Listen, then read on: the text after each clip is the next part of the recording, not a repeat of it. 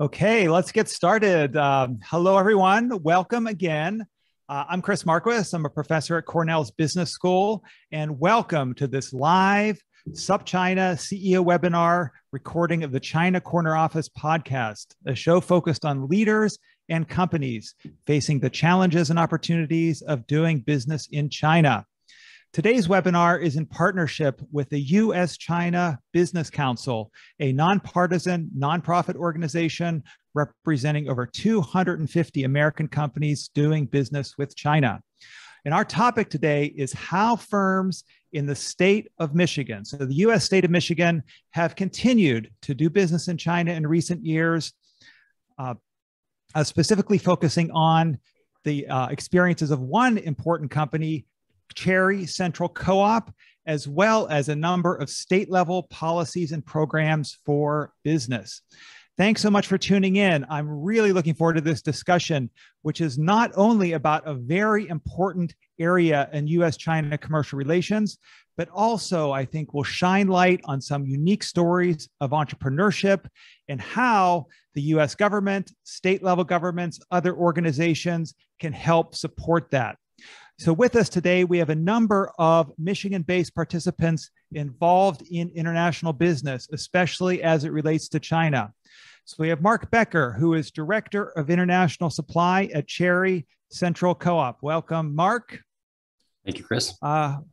We have Erkan Kokis, who is Assistant Director for International Trade Research at the Michigan State University International Business Center. Welcome, Erkan. Thank you, Chris. And we have Kendra Ko, Director of the Grand Rapids office of the U.S. Commercial Service, which is part of the U.S. Commerce Department. Welcome, Kendra. Hi, good to be here. Thank you. And also Alyssa Tracy, last but not least, who is Director of International Trade at the Michigan Economic Development Corporation. Hello, welcome, Alyssa. Thank you, Chris.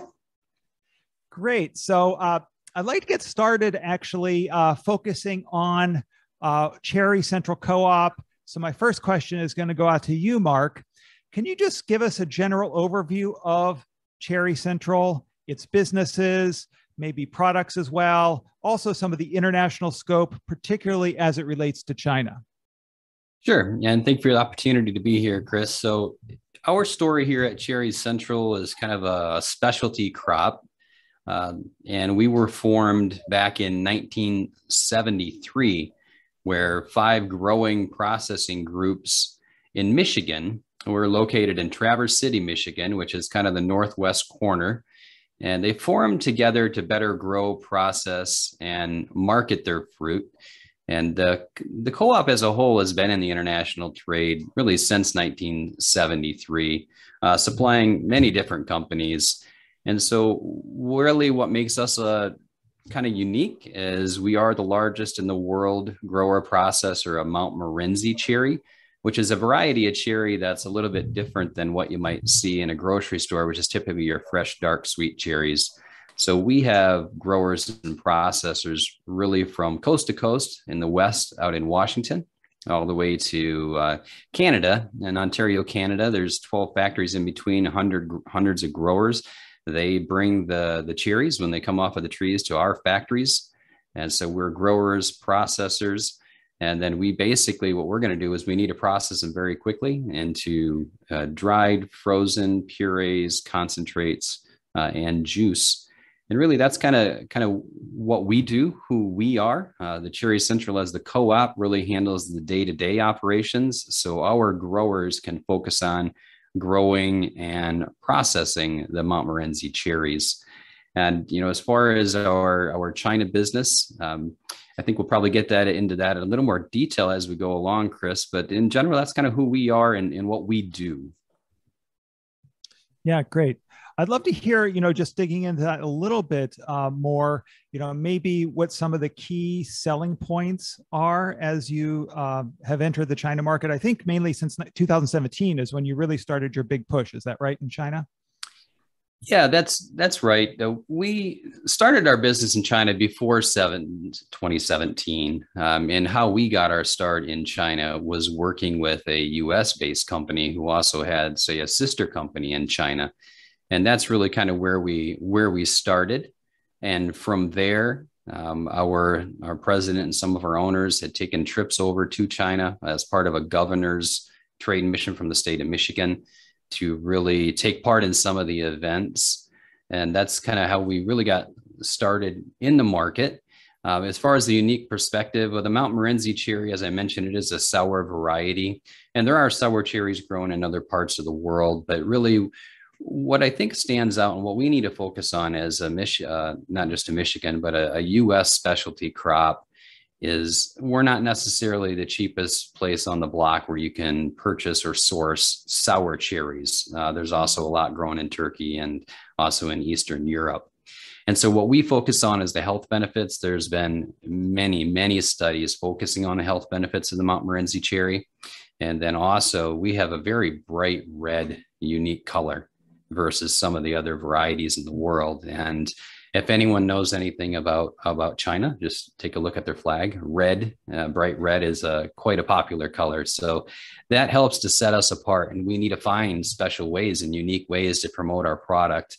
Again, it's not always all about price. So our job is to point out some of those differences and really build the value. Why should somebody pay more for a sour cherry when they can get it cheaper somewhere else? So that's kind of our focus. Yeah, no, thank you very much for filling that in. And as you mentioned, as we go, we'll definitely be unpacking a lot more about your business in China. But before sort of getting to those further details, I'd really like to actually talk to Kendra, Erkan, and Alyssa to learn more about what your respective organizations are doing to help support businesses like Cherry Central as they go global and particularly go to China. So Kendra, maybe we'll start with you. Sounds good. Thanks, Chris. So I'm with the U.S. Commercial Service, which is the export promotion arm of the International Trade Administration, which is the bureau of the U.S. Department of Commerce. And we help companies to compete globally by providing them with market research, training, advocacy, and introductions to international connections. Specifically in China, we have our secret sauce is kind of working with our embassies and consulates in China. We have 6 offices there, including Hong Kong, if you include Hong Kong, and then we have Beijing, Shanghai, Wuhan, and Shenyang.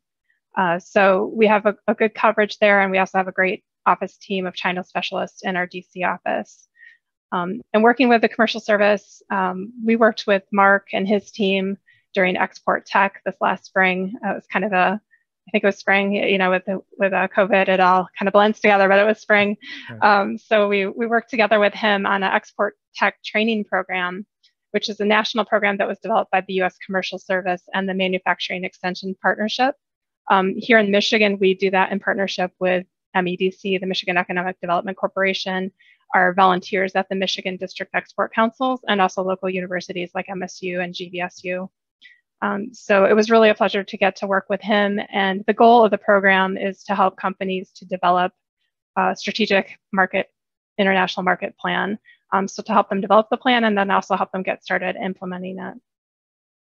Yeah, thanks. It's so interesting. And, for me, I didn't realize actually the extent to which there are these infrastructures that exist to really help U.S. businesses go global, both, you're with the federal government, but then also we'll talk a little bit to Alyssa about the, Michigan State. But could you say a little bit more about this U.S. Commercial Services program? So you're in the Grand Rapids office. So I assume that there must be an office in Detroit, maybe somewhere else. We have an office in Detroit and East Michigan. And really, we can connect with we support every state in the U.S. So, and then we're connected with the U.S. embassies and consulates in over 70 countries. So chances are you can connect with somebody who's just down the street from you or somewhere in your state to get that kind of hands-on export counseling, and they can serve as your account manager as you connect with markets like China and other countries too. Yeah, so interesting. Thank you. So why don't we switch from the sort of federal government level to the state level? And so Alyssa, would you mind saying a little bit about your work at the Michigan Economic Development Corporation? I'd be happy to. Thanks, Chris. At the MEDC, our international trade program has 3 primary goals when it comes to supporting exporters. We aim to One, grow the number of companies overall in the state that export. Two, we want to grow the total value of Michigan's export sales. And finally, we want to help existing exporters enter or expand into new markets. And we have three primary tools that we lean on to help support these three goals. I'll start with our flagship program, the MyStep grant, the Michigan State Trade Expansion Program. This allows Michigan to offer small businesses up to $15,000 per year in funding to attend trade shows, cover international marketing and e-commerce expenses, international compliance testing, much, much more. Among the newer items that we've added to the uses of the grant over the past year, partially in response to the pandemic, include the new expense of compliance testing, as well as international certifications. The CCC, or the China Compulsory Certificate, is an example of certification that exporters to China will need, and the costs for that certification are covered by our MyStep grant. The second thing that I want to briefly touch on is our network of foreign offices. We have a network that supports Michigan exporters with B2B matchmaking during trade missions and trade shows throughout the year. They also provide free support to companies like market research and market entry strategy. We do have a dedicated office in China that supports Michigan companies looking to enter or expand into the Chinese market. The last tool that I'll touch on here is our strong network of small business services. They offer multi-country market research, which Erkan will likely go over in a little bit more detail, individual legal trainings, website localization, and several more items to help companies really take that next step with some of the nitty-gritty involved in handling those export sales.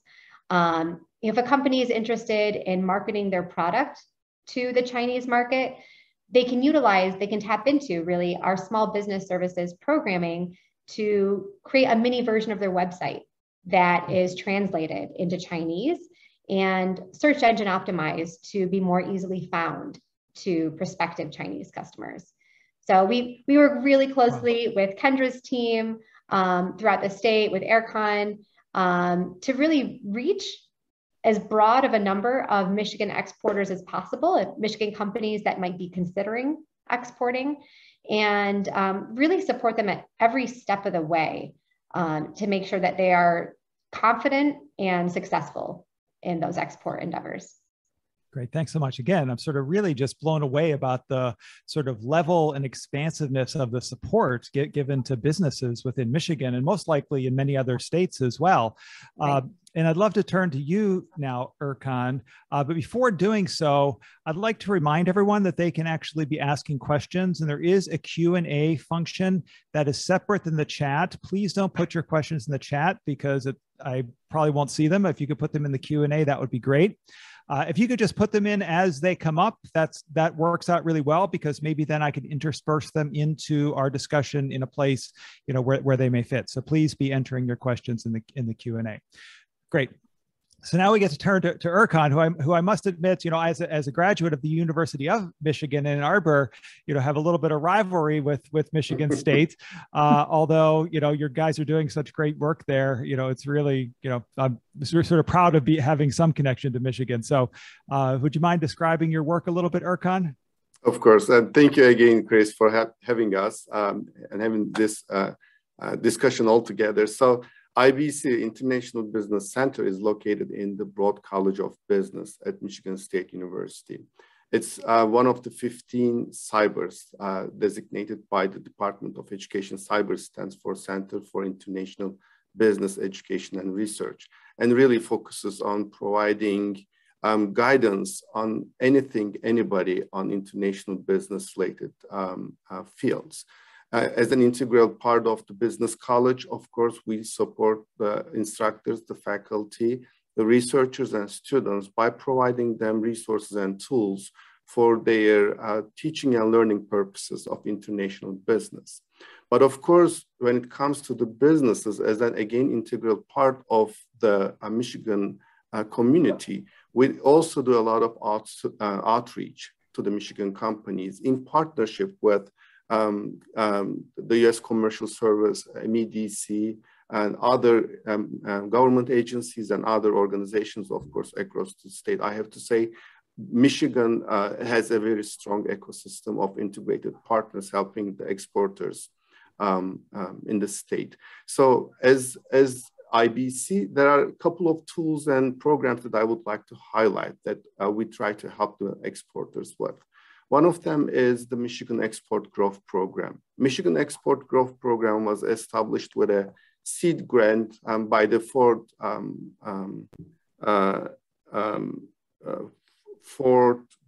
in general years ago. And then it has taken over by MEDC, and MEDC has been funding that program for years now. In this successful partnership, we try to deliver customized international business reports to small to medium-sized Michigan companies. Those companies really do have limited resources when it comes to finding information about the market potential in these remote locations. But the university has great resources. The library, the faculty, the professionals, the researchers have a lot of experience that they can share with these companies. So that's what we do. And while doing this, we also utilize a student group that we employ here as student researchers and try to give them an opportunity for experiential learning of international business. They work with these companies very closely while they are experiencing and learning about communication and business communication skills, while they are also working on international business related research and writing those successful reports. And again, this is one of the programs that we have a huge demand for.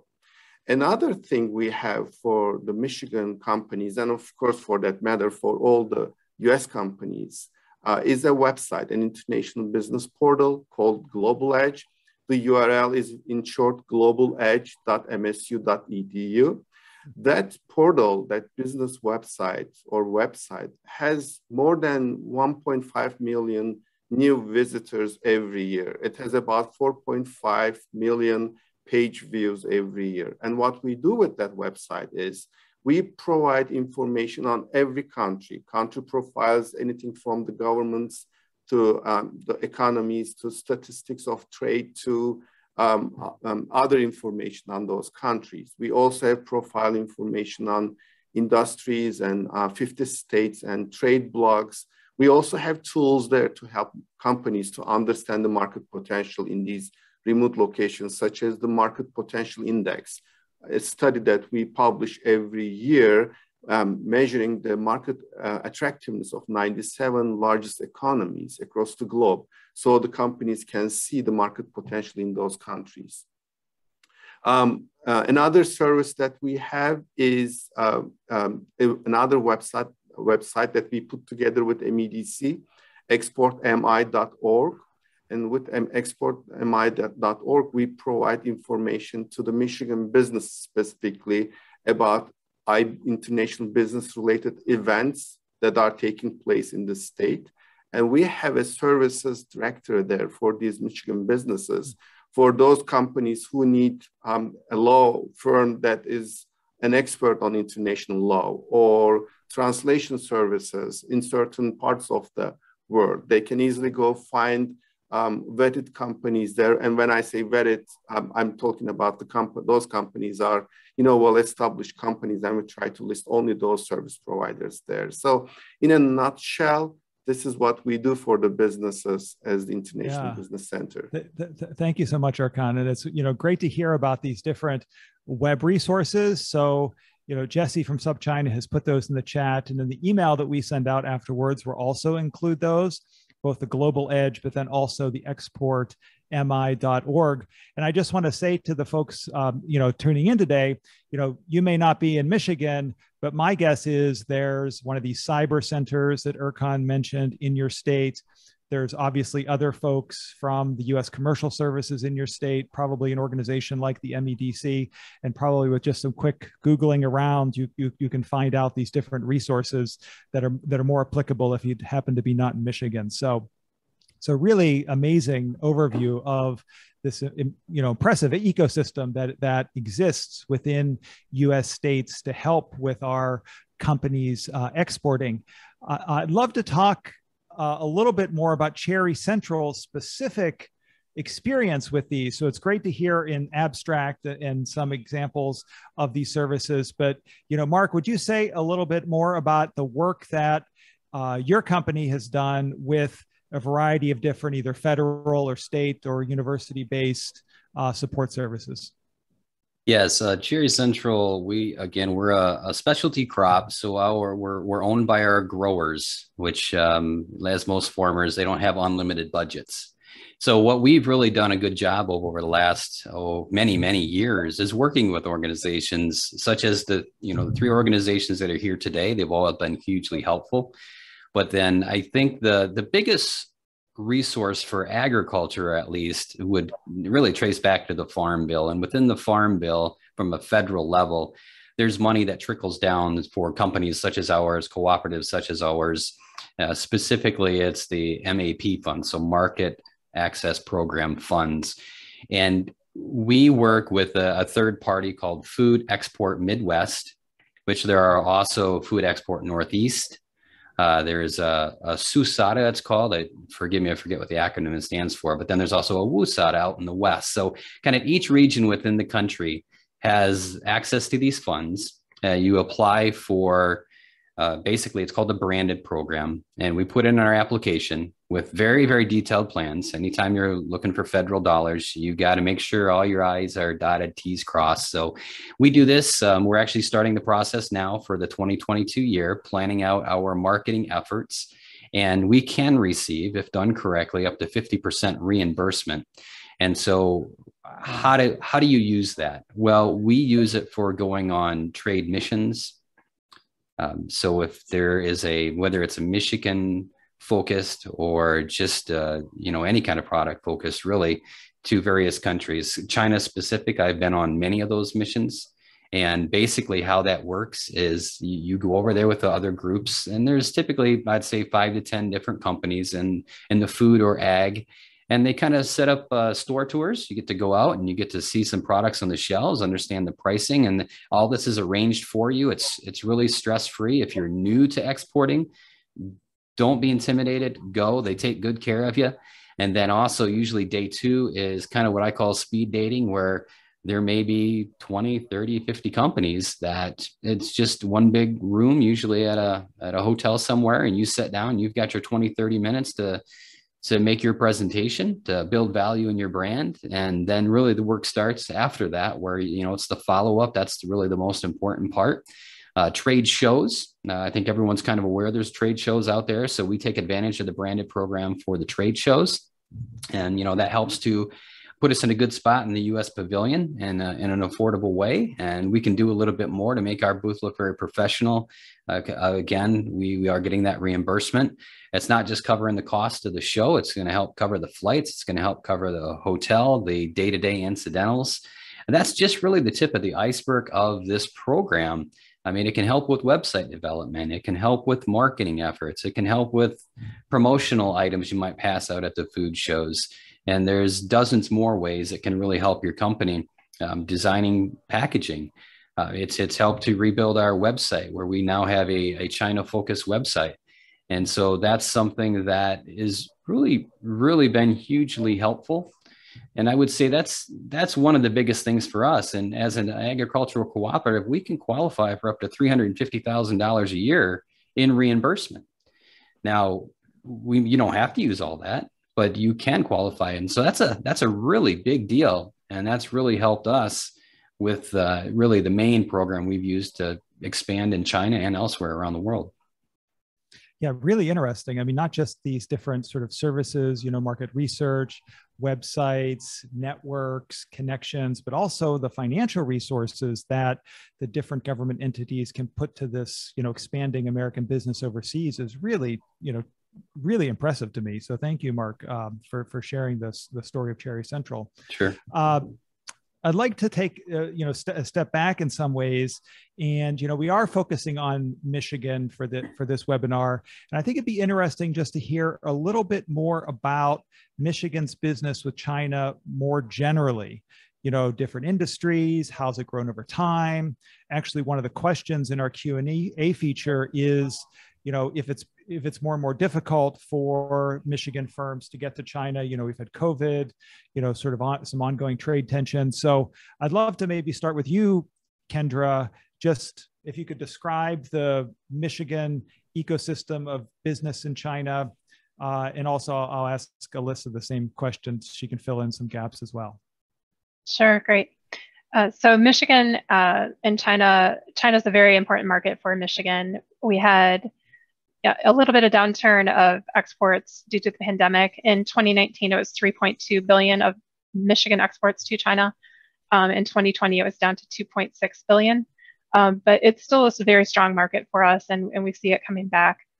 Some of the larger sectors for U.S. exports, specifically for Michigan exports to China, are transportation equipment, chemicals, machinery, and fabricated metal products. And then if you're not located in Michigan and are curious about what some of the best sectors are, your listeners could look at our trade.gov website and look for the country commercial guide, where they can find what some of the top sectors are. Great, thanks. And we'll follow up with the trade deco, and we can sort of send the link or the document in the follow-up. So thank you, Kendra. Alyssa, how about from your perspective? Can you describe general features of the state as well? Yeah, absolutely. So Kendra did mention we did have a dip in Michigan from 2019 to 2020 in export sales. That was pretty significant. But the silver lining on that is that when you look at the past 5 years from 2015 to 2020, export sales from the US as a whole to China have grown nearly 8%. So they've grown about 7.6% since 2015 overall from the United States to China. So there is still that positive trend line that I think demonstrates that even with all we've experienced in the last year, that China is still that lucrative, competitive market for companies that are willing and able to compete in it. For Michigan in particular, though, during that time frame, 2015 to 2020, we saw a significant decline of goods exported to China. But we did see, during this time of steep drop-offs, export sales from 2015 to 2020, we had a slight increase in exports of transportation equipment goods during that period. They rose from about $1 billion to $1.1 billion.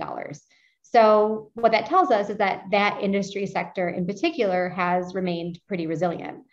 The raw export data tells us one side of the story, but we've got some anecdotal stories from our trade export clients that have had success in entering the Chinese market despite some of the difficulties.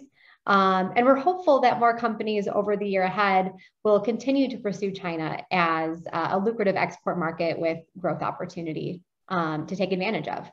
So transportation equipment was one of the only categories of export sales from Michigan to China that rose during that 5-year period from 2015 to 2020.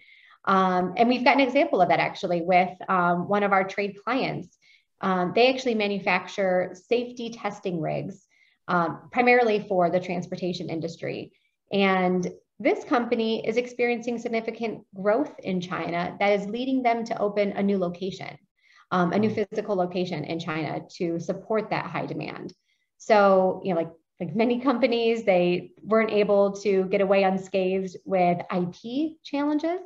That's certainly something that we want to make sure Michigan companies are cognizant of and protected against when they're looking to enter the Chinese market. But we do see limited successes, with companies that do enter the Chinese market. But overall, as a state, for a state program, I should say, the MEDC only sees a small fraction of the number of companies that export to China. We work with primarily small businesses, but over the past several years, we have seen a significant decline in the number of companies that are actively looking to utilize our services to enter the Chinese market. It could be due to a number of reasons, certainly trade tensions, political tensions, and also the fact that we've had less of an emphasis in trade missions heading to China. We had them every year with our former governor. So there could be a few reasons why that drop off is happening, but we know that the opportunity still exists. It's just messaging that we're here to support that. And I don't know if Kendra has seen a similar decline in numbers of companies looking to utilize their services to access the Chinese market. But we've seen quite a decline over the past few years. I don't know, Kendra. I think for me, we're still seeing some interesting, projects one-on-one here. We had an example of a company in the last couple of years do a project in China. They were looking to find a distributor or a representative that could help license their technology there for the auto industry. And actually, they did use step funds to finance their trip there, help pay for some of their expenses, and were able to find a representative there. So, yeah, I think it depends on the industry. It depends on, each company is different. So just helping them to know that there are the resources available. Yeah, very interesting. I'd like to get your perspective on this as well, Erkan. I mean, Alyssa mentioned, that there has been a downturn, but, it's hard to actually know why that is. I mean, there's less governor trips, there's trade tensions, and with COVID, there's been tremendous disruption of business all over the world. You're working with companies on these student projects pretty deeply and intensively. I'm curious what your sense is from the companies you're working with about the trends recently on doing business with China. Sure. I guess we can put the Michigan companies doing business with China in two main categories, the upstream players and the downstream players. The upstream players are those that outsource manufacturing in Chinese companies to Chinese companies, and then bring it back to the US to either build on top of those interim products and sell them, or sell them as is. So this group of companies seem to have the first hit when the trade war began, because the US government's initial approach was discouraging imports from China. So the US jobs and manufacturing can be protected. That was the idea, right? As a result, some of these Michigan companies started reshoring their manufacturing back to the US, and thus it was an achievement for the US government. But we also need to acknowledge that some of those companies continued to outsource to China, and the remaining just moved their outsourcing locations from China to other countries. So there wasn't a big success on that side of the story. Then there are the second group of Michigan companies, the downstream players. Those are the companies that manufacture somewhere else or in the US and then export their products to China and sell there. And of course, they got their own fair share from the trade war as well, as new tariffs and quotas are implemented by the Chinese government as a response to the US government. These Michigan companies reduce the amount of business they do with China. And the results are what Alyssa just shared with us, declining Michigan exports to China.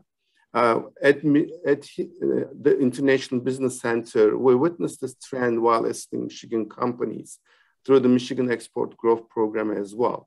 So when we start working with a company, they usually pick the target markets they want us to research.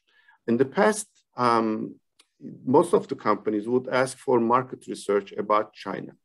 But however, for the last couple of year and a half, roughly, the number of companies asking for market research on China has declined. Now, this may mean a couple of things. Some of them are really getting affected by the tariffs and the quotas, but some of them are affected by the hype.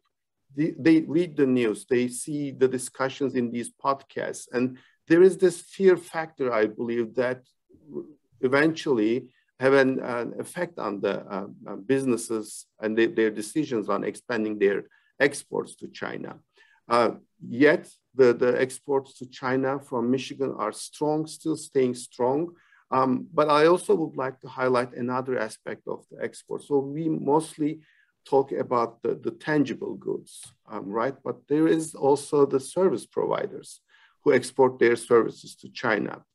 Because the services trade is not documented and tracked as detailed as the tangible goods trade, it's sometimes difficult to see the implications of such inter-country tensions on the services exports. But I can give you an example of declining services exports from an institution closer to my heart, MSU, because the trade war has also affected the universities. For MSU, the Chinese student population has always been the largest body of international students, and it still is. However, the number of Chinese students coming to the MSU has declined due to the tensions between the two countries, which keeps affecting our services exports to China at the end of the day for other service exporters as well. I'm curious, Erkan, if you might be following up on that. Actually, one of our questions relates to how, recent years with a lot of things like you mentioned, like Chinese students, also maybe less funding of centers that focus on China. Are there other impacts you've seen in the last few years at the university level that have led to less China work, either in your organization or as you've seen it around the university? Well, my experience was just the opposite, actually. As the number of students declined, the universities, at least at MSU, we gathered and formed these advisory boards, including a lot of folks from China, from South Asia, to be able to understand what the feeling of the students there, how we can bring more students here, how we can still make them sure that these institutions in Michigan and across the nation are still providing excellent education to those undergrad students, to those master students. So we only, I guess, stepped up our game in this area and trying to bring in more students as much as possible. Yeah, well, that's great to hear. And I want to remind people to continue asking some, entering Q&As. Those last two questions actually were in part from the audience questions. So please continue to add questions to our Q&A feature. Mark, I'd like to actually dive a little bit more sort of specifically into the experience of Cherry Central over these last 2 years. Can you say, I'm not sure if there's tariffs that hit your products, how the global shipping issues that have stemmed from COVID have affected your work. Can you say a little bit about, I guess, your experience with those topics? Sure. Yeah, absolutely. So, we've been touching on the trade wars. So just to back up a little bit, when Cherry Central made the decision to move forward and really shift our focus to building the Chinese market, there's an organization here in the US called the Cherry Marketing Institute that represents the Mount Morency industry. And so they were shifting dollars to the market. So again, we kind of tend to follow where they go. So we have a partner in promotion. So they work with a sister promotional agency in China. And so we also decided it's the right time to move into China and put some efforts into it. Again, we touched on the trade shows, the trade missions, but even before then, these same groups, they bring buyers to the US. That's called an inbound trade mission, where they'll bring in Chinese buyers to the US. And this, again, is organized, typically the state of Michigan might be involved, or the Cherry Marketing Institute. And so as we're really starting to put our efforts, that's when the politics and the trade really affected our business. When things first kicked off, tariffs were a big part of it. And there's rumblings about it. So people get a little nervous. And I believe I was actually on a trade mission when the news broke that they were implementing retaliatory tariffs to the tariffs that the US put in place. Well, that was obviously not the ideal situation when you're there trying to promote your product and promote your company. Right. And so there's really two schools of thought here. We could turn tail and run and just, change our plans and give up, or we could march forward. And so we just decided to march forward. As I learned more about the market and seen the market, I kind of suspected we need boots on the ground, and that's what we decided to do. We worked with a consulting firm initially to help us kind of get a grasp on some of the early ideas, early marketing, even helping with some early appointments when I would go over there. Not speaking the language, it was a bit challenging. Shortly after that, we decided to, all right, let's have this consulting firm that we're working with start to do some interviewing. So they're lining up resumes. They're kind of doing the initial vetting and screening. And then, we kicked off the interview process. Actually, the second round of interviews were during a trade show. I was there, and this was probably late 2018, I think it was. And so, yeah, we hired an employee. Again, in China, just because we don't have an entity there, really the employee is an employee of our consulting firm. That's just the way it works. But they work for Cherry Central. And, so this is all happening as the trade war is building. We make a decision. We realize not only do we need an employee there, we need product there. So again, working with our consultant, we've opened a warehouse, we have product at a warehouse in China to help facilitate building the sales. And again, this is all happening, not only trade war, but now what hits? COVID hits. And so kind of the double whammy, right? And again, we could choose to turn tail and run or keep pressing forward, which we've kept pressing forward. Initially, we had contracts canceled. We had R&D projects canceled. People, as I think Erkan was alluding to, they see it in the news, they see it in the media, they get scared.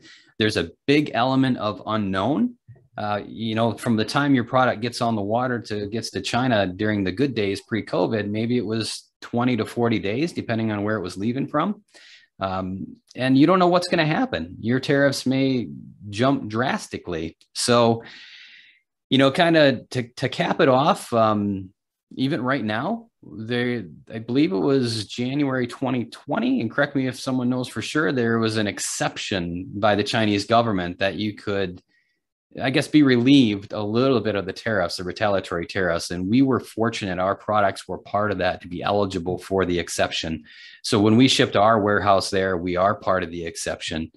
Some of our clients that we've built over the years, they are part of the exception.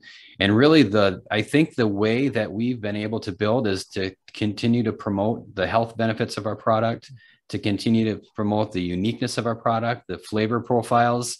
You may need to change your flavor profile for some of your product, whether it's North China, South China, Central China. We've been really flexible. We've continued to invest. But if you don't qualify for an exception and you want to buy a frozen cherry in China, you're paying an 80% tariff today. Wow. That's huge, huge. You can see how things need to change. Our governments, in my opinion, they need to work things out. And, there's a lot of political differences. And unfortunately, sometimes food and ag suffer the brunt of that. Their differences maybe aren't on agricultural issues, but this is what happens. So again, we're fortunate with the exception. Some of our products are much more reasonable. Some of our concentrate products or our dried products, with the exception, are 5%. But even with the exceptions, our frozen product is still 45% tariff. So it's still having an impact. We've been real fortunate to build sales, but there's a lot of work that needs to be done. I just think the fact that we were there and these Chinese companies seen we weren't bailing out, we were committed to the market, has really, really helped us in our efforts to rebuild the business we lost. And really, we're on the path to be much ahead of where we were even before the tariffs, before COVID. Well, that's great to hear, both what you were saying and then, Erkan as well. I mean, faced, tremendous amount of challenges, with COVID, with tariffs, with trade war, in doing business in China with Chinese, companies over the past number of years. And, to hear how, your either education work or Cherry Central's work has really worked to meet those challenges and overcome them I think, provides a great, set of examples for our listeners. So thank you. I'd like to just learn a little bit more, Mark, about how you operate your business in China. So you mentioned you have this one employee, you have warehouses. So your sales of the product, are you selling as in some ways an ingredient for Sure. some health drink? Are you selling cherries in supermarkets, jams? I'm curious how you actually get your product from the warehouse into the different stores in China. Yeah, great. Yeah, it's a great question. So historically, Cherry Central to the international markets has been primarily an ingredient supplier. So you may purchase a Mount Morency concentrate, and you may use that for, maybe it's a brewing operation, distilling, beverages, sports drinks, dairy industry, all those types of things. You can use a frozen concentrate shipped in big drums, basically. And so that's kind of one of the avenues, is we work with manufacturers directly, whether it's concentrate, whether it's a frozen cherry or a dried cherry, different applications. But we work really, we don't discriminate. If you're a manufacturer and you want to purchase it directly from us, we're happy to do that. That works really well for us. But I think also, what you realize in the international markets, many times you need distribution. Not everybody is going to start off by building or buying a full container of product, that's a big commitment. And yes, they know cherries in China. They love their fresh, dark, sweet cherries. You'll find them all over the place. And so our mission, our goal is how to transition the value from, look, you love your dark, sweet cherries, to the Mount Morency sour cherry. And so we're working on that. And so I mentioned CMI, the Cherry Marketing Institute, helps, and their partners. But also we found some distributors who are really helping us to promote our product. Having our warehouse there helps to get out sampling, but distribution is key. And typically, unless you're really, really fortunate, I suppose, one distributor doesn't really check all our boxes. So they may be really tied into the frozen industry, the frozen supply to bakeries, hotels, restaurants, that type of thing. But maybe they've never marketed or worked with dried fruit. So it's finding the right distributors, the key distributors for your products. And sometimes, you might be supplying a concentrate product to one or two different distributors because their lanes in business are different. One's distribution into retail, one's distribution into bulk ingredients. That's really been our key, is the bulk ingredients. We do have a retail brand. It's fairly new. So we're doing really some groundwork there to launch that into the Chinese market also. But that is the key, to find the right distributors. And for those, probably in all industries, don't think that you have to sign some exclusive agreement. You're going to get that question right away. Can we do an exclusive agreement? We need an exclusive agreement. And from their perspective, if they're going to invest their funds in promoting and marketing your product, they want some protection. But China's a big place. And so I'm here to tell you, you don't have to sign an exclusive agreement to build a relationship with the company. It's kind of like dating before you get married. You typically don't just jump in and get married day one. So that's kind of how I try to approach that. That's one of the tactics that we've learned. And there are, unfortunately, companies, probably in all countries, but I've ran into, that have less than admirable intentions. So be cautious of that also. Yeah, that's really helpful advice, I think, for our listeners. And I think, the last segment discussion, I'm going to be asking all of you just for your general pieces of advice from the different venues, perches that you have for entrepreneurs, for companies that want to do business in China. But before asking that question, I just want to ask one quick follow-up again for you, Mark. You mentioned there's a different flavor profile, maybe between the North and South in China. Obviously, the Chinese market is so different than the US, or I know you guys are also very big in Europe. Can you give me an example or two, or give us an example or two of how you've tailored your products, or, some research you've done to see, okay, here's how we can best introduce the Mount Morency cherries into China? Sure. Well, without giving out too many secrets to my competitors, I can give you a little bit of... I don't think it's a big secret. So how do you do that? Well, the way we do it, or the way I try to do it, is really just, I follow online publications. I'm not there in China. I haven't been there in a couple of years. And so there are various online publications that you can pick up flavor profiles, trends. Some of the big, international companies, Carry Ingredient is the name of a company that they usually put out profiles of different company or different countries, different regions, flavor profiles. I would say in general, kind of the sweetness level of some of our products. Not everyone loves sour, and not everyone loves sweet. We did a tasting profile in Shanghai where the men decided they liked the unsweetened product and the women decided they liked the sweetened product. So it's a challenge to do, but I guess I would say be open to that. On some of our juices, we're definitely looking at different flavor profiles. As I mentioned, we're launching our retail products. So we're looking at that. What is the right flavor profiles? Because what works in the US or in Europe absolutely may not work in China. Yeah, no, thank you. That's great. So I'm really interested to hear from each of you, what your few pieces of advice would be for, entrepreneurs and business people interested in doing business in China. And Kendra, why don't we start with you if you don't mind? Great. Yeah. And so much of what I have to say is what Mark has done such a great job of is, find what makes you unique. What's your value proposition? Know who your competitors are, who are trying to sell here in the US, but who are the Chinese competitors already in China, either whether they're US competitors or Chinese competitors, and know what makes you special so that you can sell your product. And then also another thing that I've seen that he mentioned is that, be in it for the long term. You need to ride the wave of the different disruptions that are going on.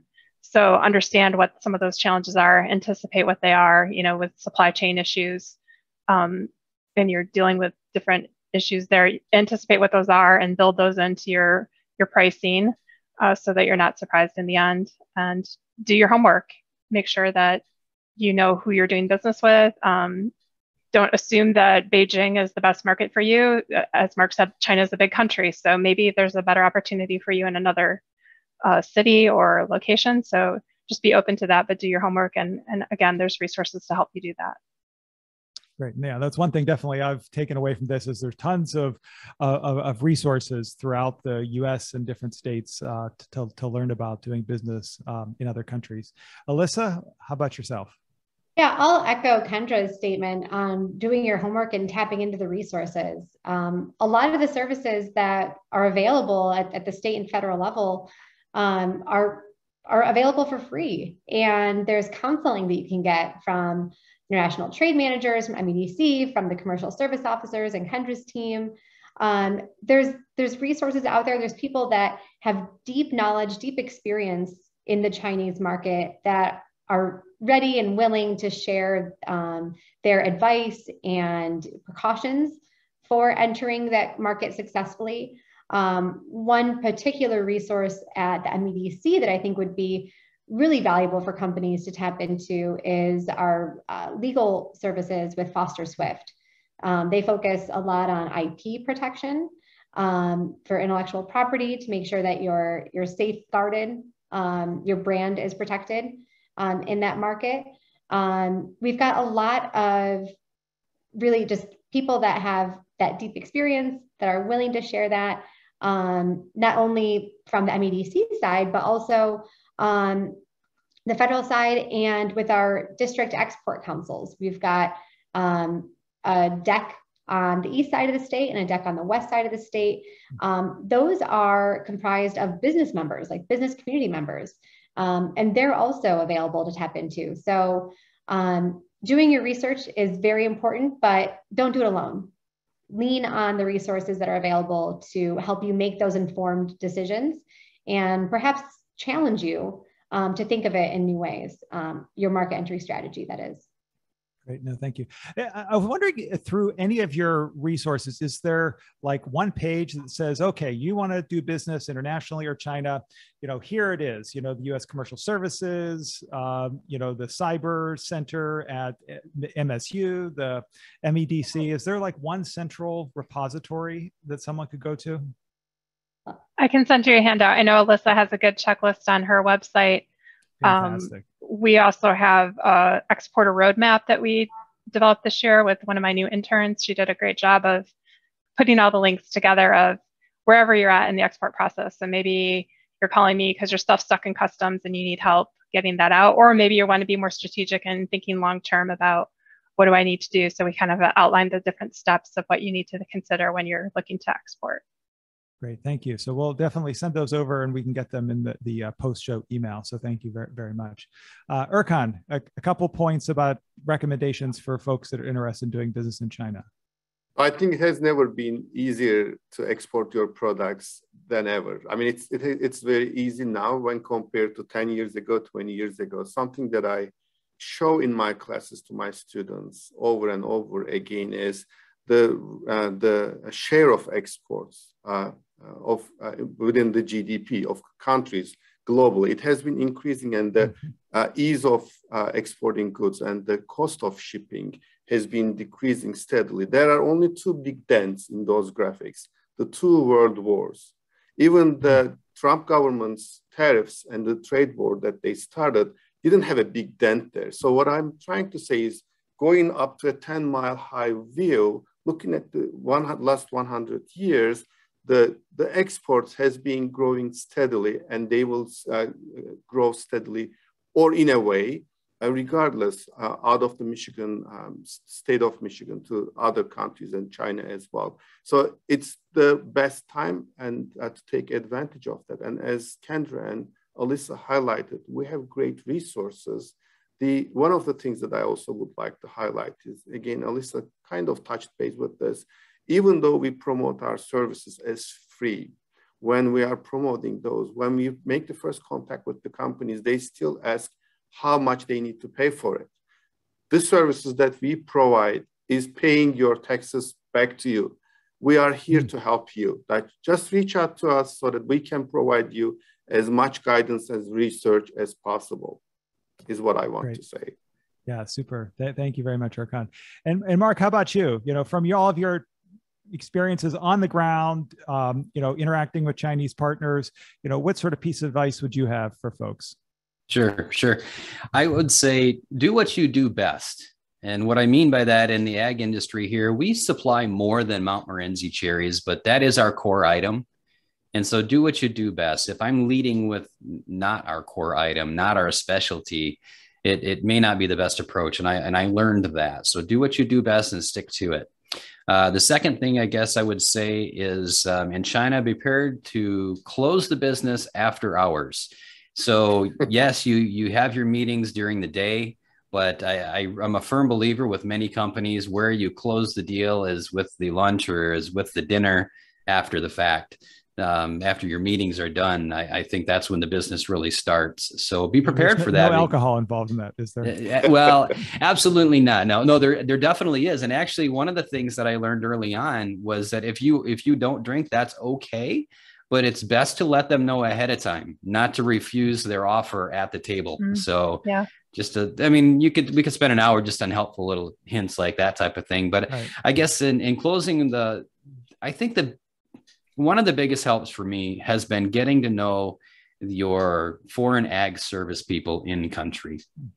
And so whether that's the ATO office, ag trade office, which kind of tends more to focus on promotion, or the Office of Ag Affairs, so the OAA, they've been hugely helpful when we have issues with custom clearance and things along those lines. And in China, it seems that one port doesn't require all the same documents or certificates as a port that's 200 miles away. So get to know your, again, free support in country, and whether it's labeling questions, custom clearance questions, or just, hey, have you ever heard of this company? Because they're asking for these questions, and kind of a little bit of a vetting there. So I think those are the few things that could be really helpful for a company breaking into the market. Great. We just have about 1 more minute left. And I want to ask you a quick follow-up to that. The pace of change in China is much, much quicker than in the US. And particularly with the recent, slowdowns in transportation, how are you thinking about even things like pricing, or, making sure that when you send something, that there's going to be a market for it? It's a risk reward. At this point, you pretty much need a product in our warehouse, even if we don't have a sale for it. You have to assume the sales are coming. So my advice is to order early and order often. Yeah, makes sense. Super. Well, we're right at the top of the hour. So just want to thank all of you so much.